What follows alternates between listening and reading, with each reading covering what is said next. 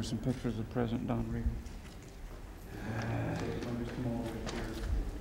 just want you to know that the mail is still running $1.3 million a month, and they every month send me over a big packet of sample letters. And other than a few, one or two high-income people who are willing to forego some tax cut, the bulk of it still says, "Don't take away our tax cut." They all though say cut spending. Do you ever try to take candy from a baby? A baby will tell you the same thing.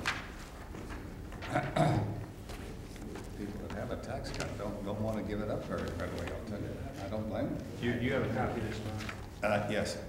Anybody else need a copy? There are extras there of Craig, somebody wants one. Craig? Okay, well, what our first chart here is, that's not too good. Take that back. You don't need that. That just shows you the dates that certain things are coming up. What we have here first, obviously, is to show you where GNP is and where it's going. You notice where it is. It has progressed nowhere since 1979. You look over the top part of that to the left-hand side there, where GNP was in 1979 and where it is now, it has gone nowhere. Now we're projecting that it will start to increase.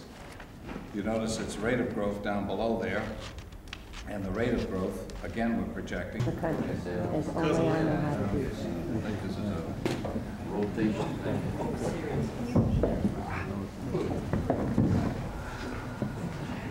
Get it?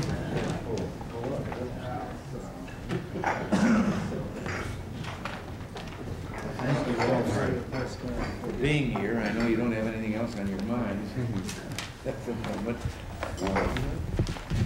no, seriously, as you know, we didn't do too well in our meeting up there in the Emancipation Proclamation room. And I know that you're faced now with Mark up here, and so I think I welcome this discussion that we can have. I think there's been a great deal of misinformation that's been put out, not only by some on the Hill, but in the media. I was surprised to learn the other day that a $182 billion deficit is what would have followed the budget that we'd set up in February and adopted. That was the budget figure. No one manages to say that that's the budget figure if no one does anything.